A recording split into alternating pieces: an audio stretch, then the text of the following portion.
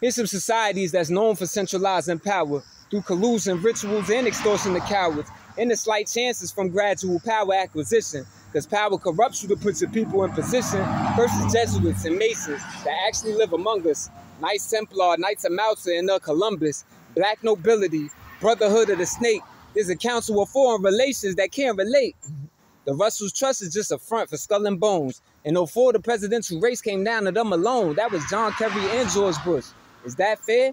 The British Royal Institute of International Affairs, the Order of the Quest, or the Jason Societies, the Order for the Mormons. Can't forget the Illuminati, the Rosh-Naya of Afghanistan, the Kabbalah.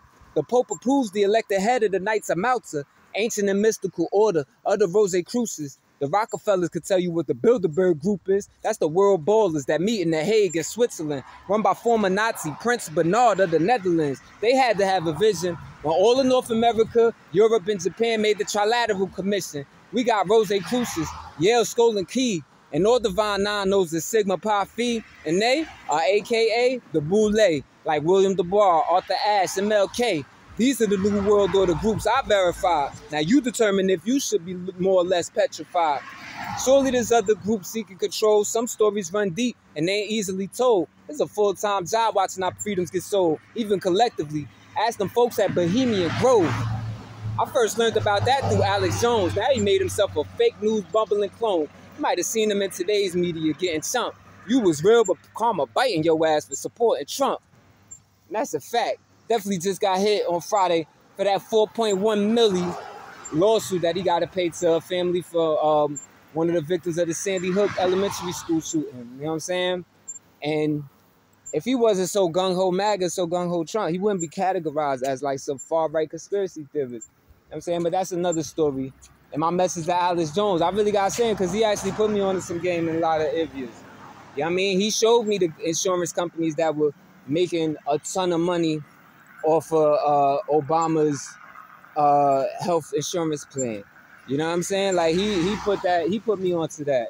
InfoWars was it was some stuff that was so radical I probably didn't look up or ignore it, but some stuff that was really radical I looked up and was able to prove true. So I know he's not always wrong, but now he gone. This is the same dude that did the Zeitgeist. But it ain't about Alex Jones, you know what I'm saying? InfoWars, you know what I'm saying? You fucked up, fucking with Trump. How you supporting a man that's blatantly just out here lying to hundreds of millions of people every day? Like, come on, you wrong for that. That's what you get. But nevertheless, this is about fasting. On day 22, day deuce. You know what I'm saying? So, I had to get y'all with that. My followers, especially if you follow my channel, y'all might know where that verse come from, you know what I'm saying? But it's definitely one of the world broadcasts. I'll let y'all figure it out for those who don't know. You know what I'm saying? Get them other videos some views, you dig? While you searching and shit. But nevertheless, how do I feel? I feel empty physically. Spiritually though, I feel full. I'm moving in abundance. Like it really is just like my physical form that's feeling it. I ain't gonna front, I'm physically feeling it. Like look at my stomach. I ain't even got flex for abs no more. I finally do got that divide through my abs that I've been wanting my whole life but could never get. That's there now, but I'm on an empty stomach and I feel it. You know, when I go in the crib, I'm probably gonna finish the last little bit of master cleanse I got, but I just picked up some black seed oil. You know what I'm saying? So that's gonna give a nigga energy between that. And I'm really just gonna be on that, sea moss, and water, sometimes lime water, and chlorophyll. You know, putting chlorophyll droplets in water. So that's where I'm at with that. I'm speaking as somebody, you gotta understand, I wear a lot of hats. You know what I'm saying? I'm building a real news channel with BFN. I'm building a real company with the graduation party. I'm putting out real music that's getting streamed. I'm launching a real app that is going to be a gig economy app for tutors and educators in the STEM field. Like, I'm doing real heavy shit and at the helm of all of it. So I don't get a lot of sleep. Definitely not as much sleep as I should, but, you know, sleep is the cousin of death. God put me here to manifest, you know what I'm saying? Now, even God rested on the 7th day, so they say. But, man, you know, I've been to prison before. I've got enough rest, you know what I'm saying? Like, at the end of the day, I'm active right now, and it's a lot of shit that's unfolding. And plus, I need to get to the Fetty too, man. It's justice that needs to be handled. It's money that needs to be funneled into my people, the hip hop community, black community. You know what I'm saying? All of that. My family, more specifically.